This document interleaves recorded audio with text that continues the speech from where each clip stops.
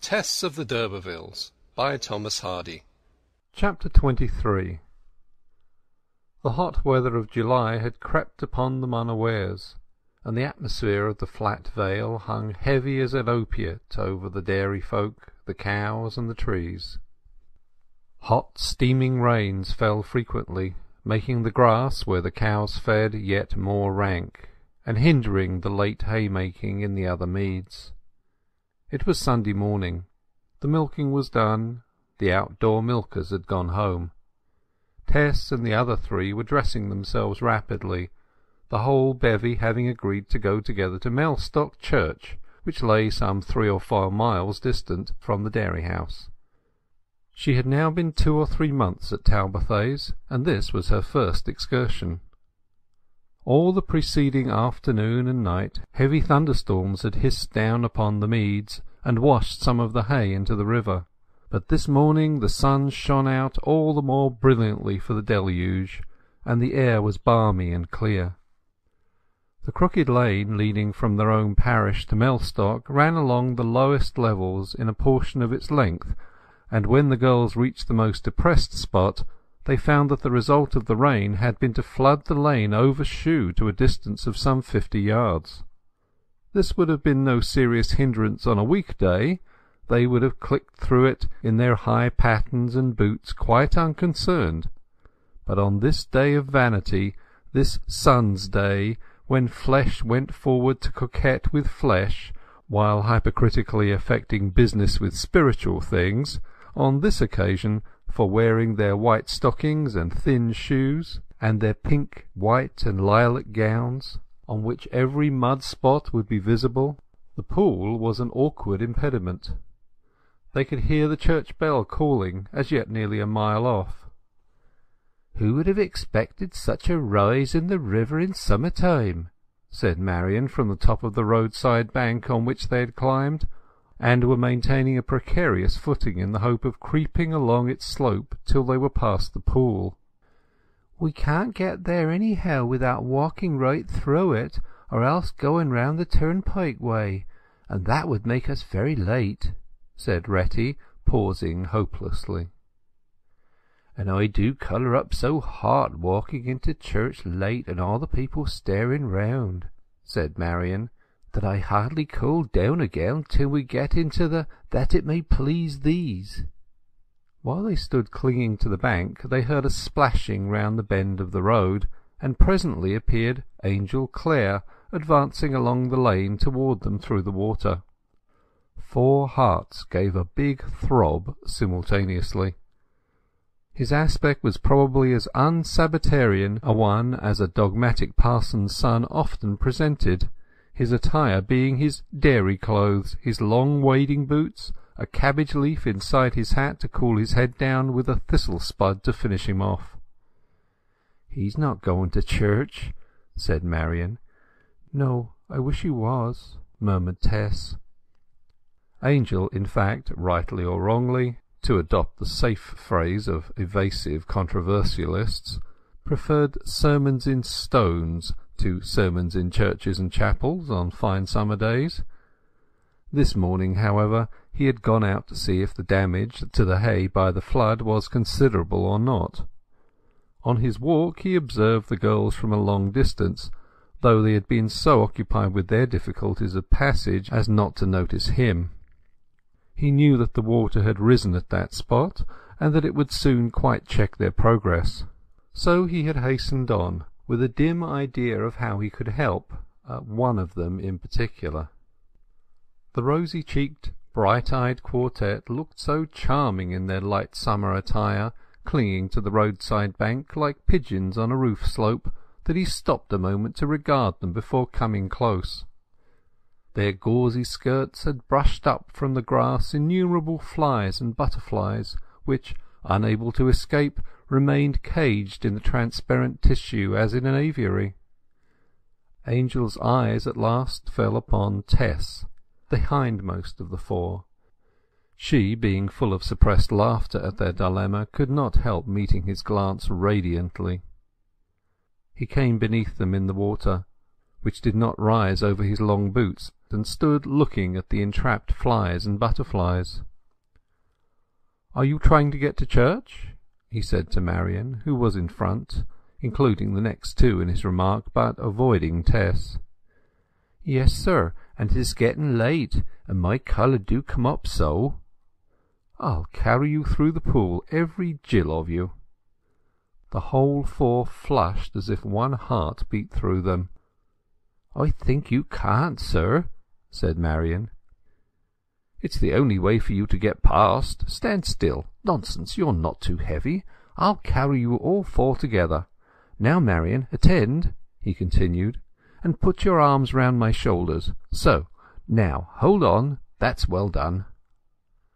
Marian had lowered herself upon his arm and shoulder as directed, and Angel strode off with her, his slim figure, as viewed from behind, looking like the mere stem to a great nosegay suggested by hers. They disappeared round the curve of the road, and only his sousing footsteps and the top ribbon of Marian's bonnet told where they were. In a few minutes he reappeared. Izz Hewitt was the next in order upon the bank. "Here he comes," she murmured, and they could hear that her lips were dry with emotion. "And I have to put my arms round his neck and look into his face as Marian did." "There's nothing in that," said Tess quickly. "There's a time for everything," continued Izz, unheeding. A time to embrace, and a time to refrain from embracing. The first is now going to be mine." "Fie, it is Scripture, Izz." "Yes," said Izz. "I always a ear at church for pretty verses." Angel Clare, to whom 3/4 of this performance was a commonplace act of kindness, now approached Izz. She quietly and dreamily lowered herself into his arms, and Angel methodically marched off with her. When he was heard returning for the third time, Retty's throbbing heart could be almost seen to shake her. He went up to the red-haired girl, and while he was seizing her, he glanced at Tess. His lips could not have pronounced more plainly, "It will soon be you and I." Her comprehension appeared in her face. She could not help it. There was an understanding between them. Poor little Retty, though by far the lightest weight, was the most troublesome of Clare's burdens. Marian had been like a sack of meal, a dead weight of plumpness under which he had literally staggered. Izz had ridden sensibly and calmly. Retty was a bunch of hysterics. However, he got through with the disquieted creature, deposited her, and returned. Tess could see over the hedge the distant three in a group, standing as he had placed them on the next rising ground. It was now her turn. She was embarrassed to discover that excitement at the proximity of Mr. Clare's breath and eyes, which she had contemned in her companions, was intensified in herself, and as if fearful of betraying her secret, she paltered with him at the last moment. "I may be able to climb along the bank, perhaps. I can climb better than they. You must be so tired, Mr. Clare." "No, no, Tess," said he quickly, and almost before she was aware she was seated in his arms and resting against his shoulder. "3 layers to 1 Rachel," he whispered. "They are better women than I," she replied, magnanimously sticking to her resolve. "Not to me," said Angel. He saw her grow warm at this, and they went some steps in silence. "I hope I am not too heavy," she said timidly. "Oh, no. You should lift Marian. Such a lump! You are like an undulating billow warmed by the sun, and all this fluff of muslin about you is the froth." "It is very pretty, if I seem like that to you." "Do you know that I have undergone 3/4 of this labour entirely for the sake of the 4th quarter?" "No." "I did not expect such an event today." "Nor I. The water came up so sudden." That the rise in the water was what she understood him to refer to, the state of her breathing belied. Clare stood still and inclined his face toward hers. "Oh, Tessie!" he exclaimed. The girl's cheeks burned to the breeze, and she could not look into his eyes for her emotion. It reminded Angel that he was somewhat unfairly taking advantage of an accidental position, and he went no further with it. No definite words of love had crossed their lips as yet, and suspension at this point was desirable now. However, he walked slowly to make the remainder of the distance as long as possible, but at last they came to the bend, and the rest of their progress was in full view of the other three. The dry land was reached, and he set her down. Her friends were looking with round, thoughtful eyes at her and him, and she could see that they had been talking of her. He hastily bade them farewell, and splashed back along the stretch of submerged road. The four moved on together as before, till Marian broke the silence by saying, "No, in all truth, we have no chance against her." She looked joylessly at Tess. "What do you mean?" asked the latter. "He likes 'ee best, the very best. We could see it as he brought 'ee. He would have kissed 'ee if you had encouraged him to do it ever so little." "No, no," said she. The gaiety with which they had set out had somehow vanished, and yet there was no enmity or malice between them. They were generous young souls. They had been reared in the lonely country nooks where fatalism is a strong sentiment, and they did not blame her. Such supplanting was to be. Tess's heart ached. There was no concealing from herself the fact that she loved Angel Clare, perhaps all the more passionately from knowing that the others had also lost their hearts to him. There is contagion in this sentiment, especially among women, and yet that same hungry heart of hers compassionated her friends.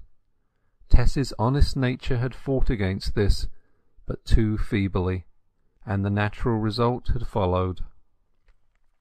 "I will never stand in your way, nor in the way of either of you," she declared to Retty that night in the bedroom, her tears running down. "I can't help this, my dear. I don't think marrying is in his mind at all. But if he were even to ask me, I should refuse, as I should refuse any man." "Oh, would you? Why?" said wondering Retty. "It cannot be. But I will be plain, putting myself quite on the other side. I don't think he will choose either of you." "I have never expected it, thought of it," moaned Retty. "But oh, I wish I was dead." The poor child, torn by a feeling which she hardly understood, turned to the two other girls who came upstairs just then. "We be friends with her again," she said to them. "She thinks no more of his choosing her than we do." So the reserve went off, and they were confiding and warm. "I don't seem to care what I do now," said Marian, whose mood was turned to its lowest base. "I was going to marry a dairyman at Stickleford who asked me twice, but my soul, I would put an end to myself rather than be his wife now. Why don't ye speak, Iz?" "To confess, then," murmured Iz, "I made sure today that he was going to kiss me as he held me, and I lay still against his breast, hoping and hoping, and never moved at all. But he did not. I don't like biding here at Talbothays any longer. I shall go home." The air of the sleeping chamber seemed to palpitate with the hopeless passion of the girls. They writhed feverishly under the oppressiveness of an emotion thrust on them by cruel nature's law, an emotion which they had neither expected nor desired. The incident of the day had fanned the flame that was burning the inside of their hearts out, and the torture was almost more than they could endure. The differences which distinguished them as individuals were abstracted by this passion, and each was just a portion of one organism called sex. There was so much frankness and so little jealousy because there was no hope. Each one was a girl of fair common sense, and she did not delude herself with any vain conceits, or deny her love, or give herself airs, in the idea of outshining the others. the full recognition of the futility of their infatuation from a social point of view, its purposeless beginning, its self-bounded outlook, its lack of everything to justify its existence in the eye of civilization, while lacking nothing in the eye of nature. The one fact that did exist, ecstaticizing them to a killing joy, all this imparted to them a resignation, a dignity, which a practical and sordid expectation of winning him as a husband would have destroyed. They tossed and turned on their little beds, and the cheese ring dripped monotonously downstairs. "Be you awake, Tess?" whispered one half an hour later. It was Izz Hewitt's voice. Tess replied in the affirmative, whereupon also Retty and Marian suddenly flung the bedclothes off them and sighed. "So be we. I wonder what she be like, the lady they say his family have looked out for him." "I wonder," said Izz. "Some lady looked out for him?" gasped Tess, starting. "I have never heard of that." "Oh yes, 'tis whispered. A young lady of his own rank, chosen by his family, a doctor of divinity's daughter, near his father's parish of Emminster. He don't much care for her, they say, but he is sure to marry her." They had heard so very little of this, yet it was enough to build up wretched doldrum dreams upon, there in the shade of the night. They pictured all the details of his being won round to consent, of the wedding preparations, of the bride's happiness, of her dress and veil, of her blissful home with him. Then oblivion would have fallen upon themselves as far as he and their love were concerned. Thus they talked and ached and wept till sleep charmed their sorrow away. After this disclosure Tess nourished no further foolish thought that there even lurked any grave and deliberate import in Clare's attentions to her. It was a passing summer love of her face, for love's own temporary sake, nothing more. And the thorny crown of this sad conception was that she whom he really did prefer in a cursory way to the rest, she who knew herself to be more impassioned in nature, cleverer, more beautiful than they, was in the eyes of propriety far less worthy of him than the homelier ones whom he ignored. End of chapter 23.